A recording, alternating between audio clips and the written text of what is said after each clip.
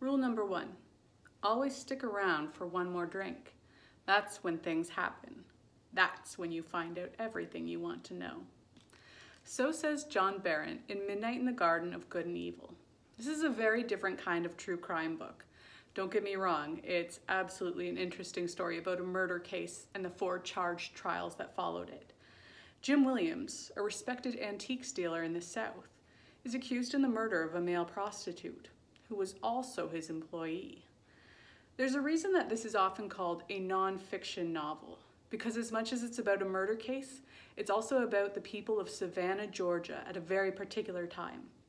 The conversational style and the interesting character studies make this a book you won't want to put down.